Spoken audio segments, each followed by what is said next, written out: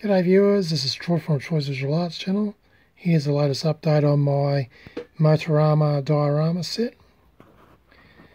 In the last video I was showing you the construction of the circular platforms, the actual railings with the posts.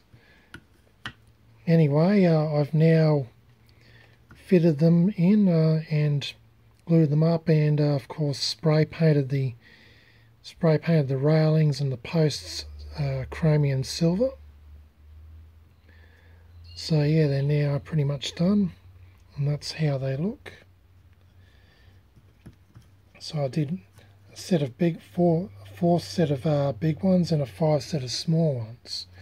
Unfortunately, with the small ones, they're just a little bit too small to fit a die-cast car in there, unless it's a small car. So what I decided to do instead was to, if I'm going to feature these, I'm going to stick them upside down. I'm going to put a white adhesive covering over the bottom of the platform, and it'll be pretty much an elevated railless platform instead of a railed platform. So it'd still be useful like that. Otherwise, there's no use for these.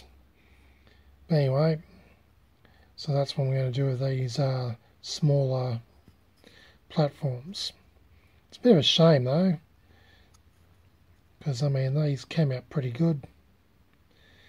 But anyway, at least I can still use them.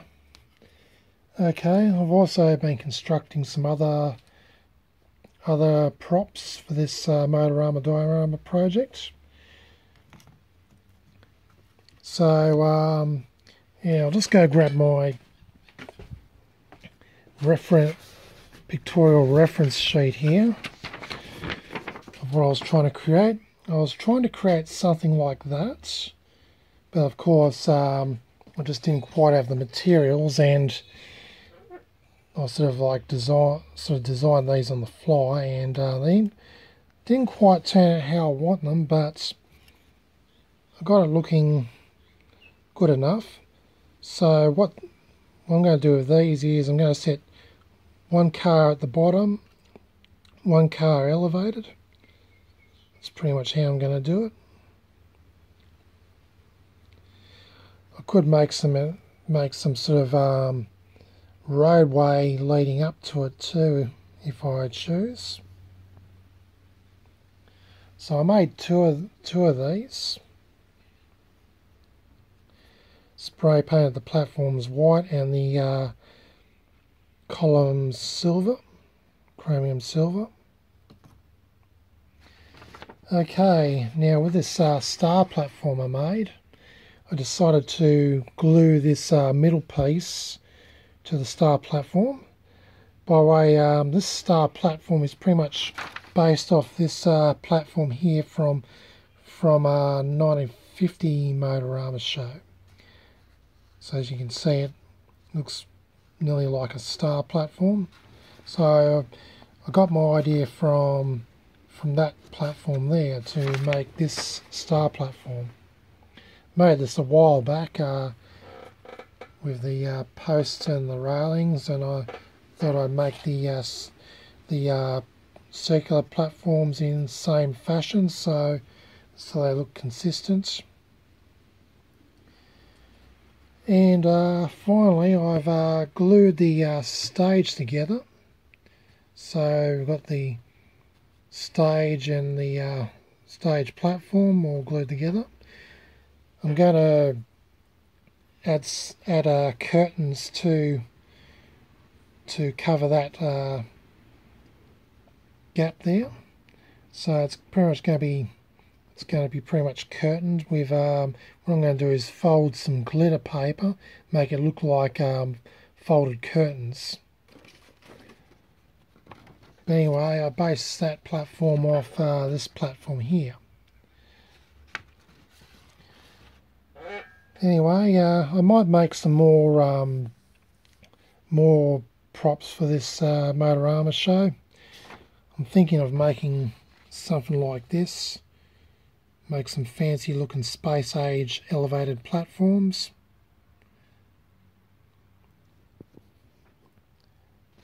Anyway, so yeah, the motorama show, the motorama diorama set I meant, I can pretty much slap this all together and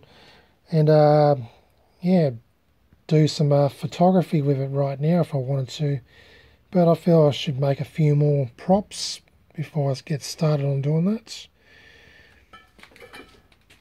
Going back to these balconies here, as I think I said in a previous video, I need to add some decorative pieces to it, give it a bit more of a fancier look.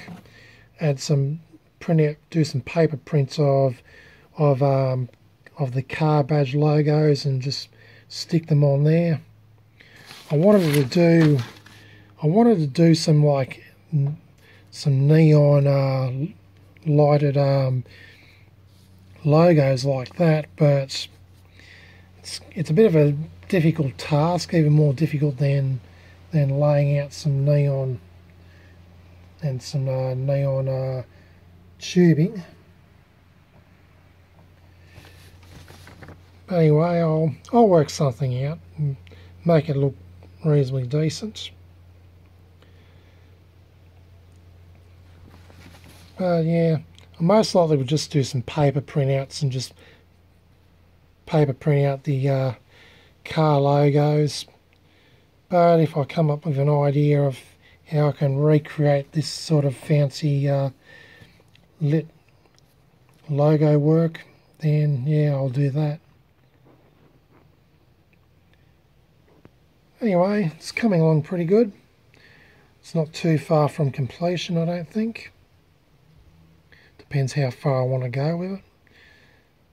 Alright, well, that's about it for this video on my motorama diorama project. Stay tuned for the next update. This is Troy from Troy's Visual Arts channel, signing out.